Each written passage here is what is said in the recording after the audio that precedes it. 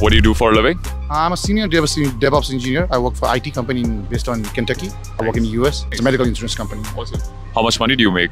120K per year. USD. That's USD. USD, yeah. Are you happy with that sort of money?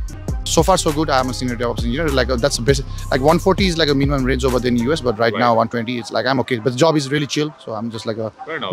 It's really it has a lot of good work and life balance. So I'm really kind of impressed. I think you're already vibing here. So before we talk about that, what sort of educational qualifications do you have? I have masters. I have masters from US. I have 2 bachelor's degree and 1 master's from US. Yeah. Must have spent probably a fortune on that.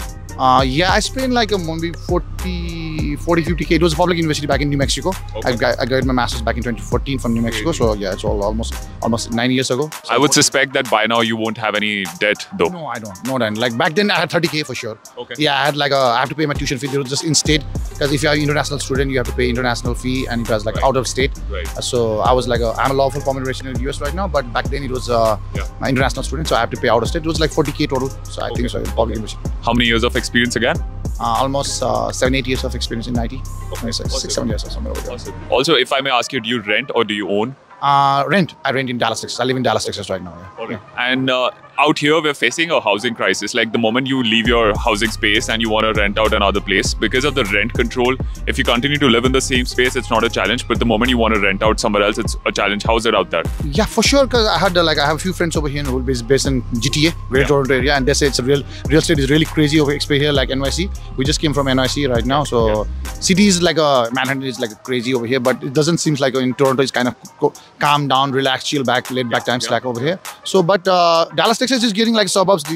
We just talk about real estate right now. It's booming right now. But you won't call it a crisis? No, like housing crisis? No, I know. Are you also planning to buy anytime? In Canada or in US? In US. Oh, for sure. I'll buy like in suburbs for sure. Yeah, real estate. It's going up. Because a lot of people are from California and New York are moving in Dallas, Texas. And so then the real estate is really booming over there. So the prices are going up as well. They're skyrocketing over there in DFW, Dallas Fort Worth area. Yes, probably. So you don't see any recession coming anytime soon?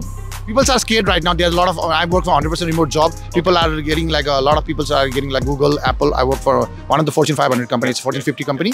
So people are a little bit scared right now. People are really kind of anxious about their job. But US is going decent so far. I guess I'm not much concerned right now. Right. Yeah. One last question. Where are you from?